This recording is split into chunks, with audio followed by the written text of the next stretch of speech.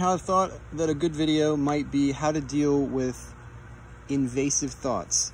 And invasive thoughts are actually really common with people that have anxiety or depression, but they happen to pretty much anyone.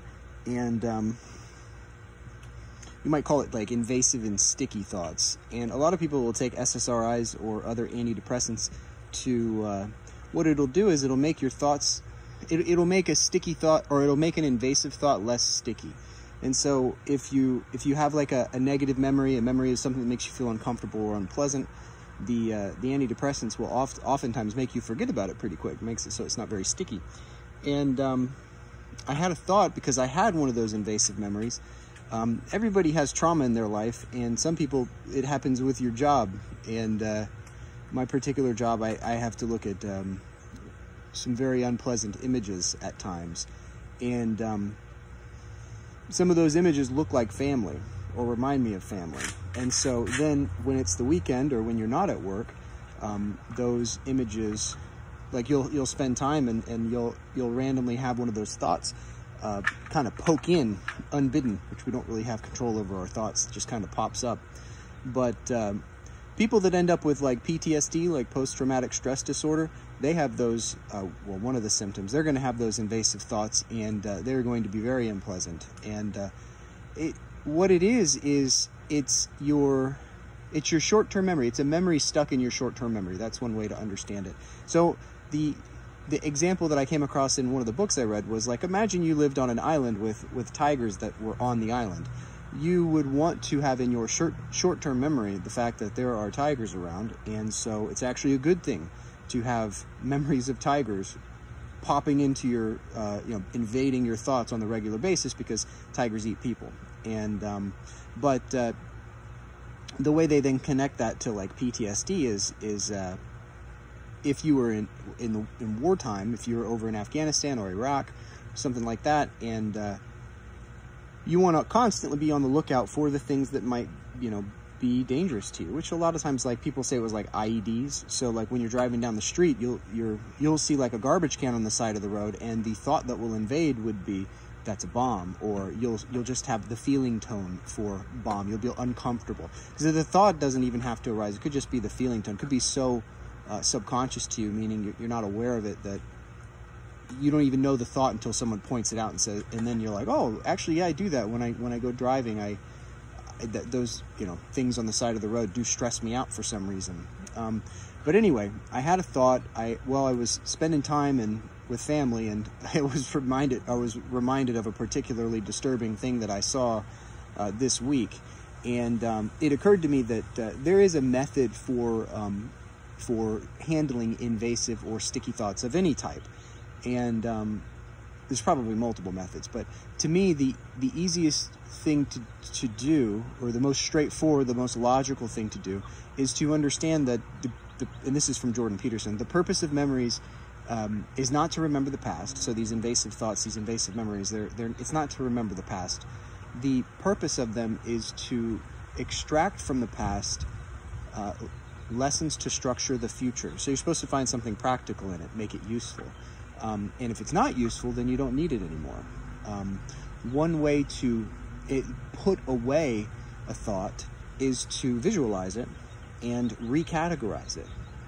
And so what I would do is when the traumatic image or memory pops up into my mind, I would, instead of turning away from it mentally or trying to avoid it or just being uncomfortable or not even noticing it, I would try to notice it, which is mindfulness. Like, you can do mindfulness meditation to do a better job of noticing your thoughts.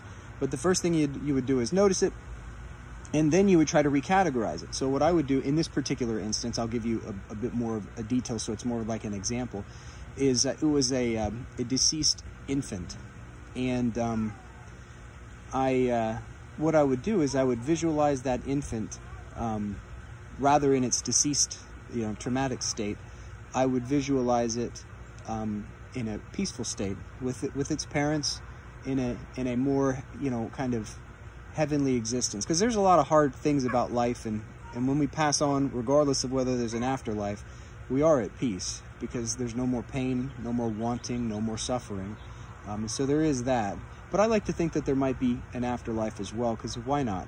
For all we know, all the intimations of heaven, all the heavenly feelings that we have at times might be a bit of heaven kind of poking into our dimension. We might just not be able to perceive it because we're four-dimensional, and it could be another dimension that we cannot perceive very well. We just perceive bits and pieces of it. But anyway, so what you would do is you would take the thought, you would not hide from it, you would not turn from it, you would turn towards it, you would confront it, and then you would try to, in essence, extract from it something of use. So confront the dragon, get the gold. And in doing so, like I said, the way I would do it is I tried to visualize the child in a more peaceful place, a more heavenly place, and with its parents. And kind of like Harry Potter with his parents when he looked into the mirror of Erised in the story, in the movies, is a great visual for it. And so that's the method. Basically, what you want to do is you want to recategorize. You want to recategorize the memory in a useful way, in a more peaceful way. And you know, if you look at it correctly, it means your subconscious trying to get you to do that. Basically, it's yeah. Sometimes I think your subconscious can be kind of destructive, and it might just be reminding you of things that are unpleasant, just because, you know, screw you kind of thing. People's subconscious do that to them sometimes. That's why you want to take care of yourself, because if you don't, you yourself won't take care of you too. And so your subconscious will come get after you if you're not nice to yourself. So be nice to yourself. But yeah, you want to recategorize your thoughts and make them practical and useful.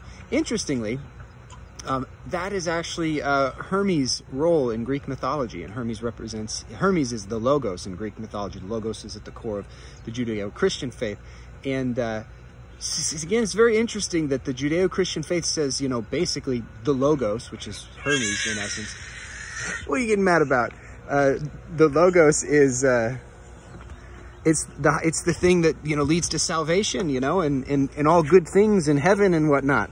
And by using embodying the spirit of the Logos and putting your memories away in an appropriate way in the underworld, because that's what Hermes does, puts things in its proper place in the underworld being your subconscious in this particular interpretation.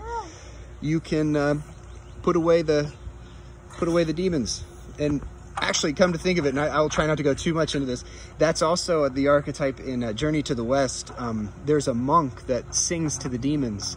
You know, rather than wrestling demons to overcome them, he sings to them, and he puts them in a small, happy package. And then they're like a little doll that can be carried around. So you take like an invasive, unhappy thought, and in that particular way, the Buddhist confronts it, and then the Buddhist sings to it, and then puts it in a happy little package. And that's how you deal with invasive thoughts. I think that was pretty much it. That's how to deal with invasive and sticky thoughts, is to categorize them, to put them away, to confront the dragon, and then get the gold out of it. And you see, like, that's what the examples about the various religions were, is you see reflections of this in religious texts, which I think those religious texts are basically like archaic. Archaic may not be the best word. It's very sophisticated. So because it's the type, it's like psychology, except it's the type of psychology, unlike the DSM or like CBT, cognitive behavioral therapy. You're not going to teach someone of low intelligence to pass on the wisdom of CBT and the DSM. So if you wanted, let's say, a psychology that is, you're able to pass on generation to generation, you're going to need something that has vivid imagery and multiple layers and something for everybody. And that's where the religious stories come in. Very, very sophisticated.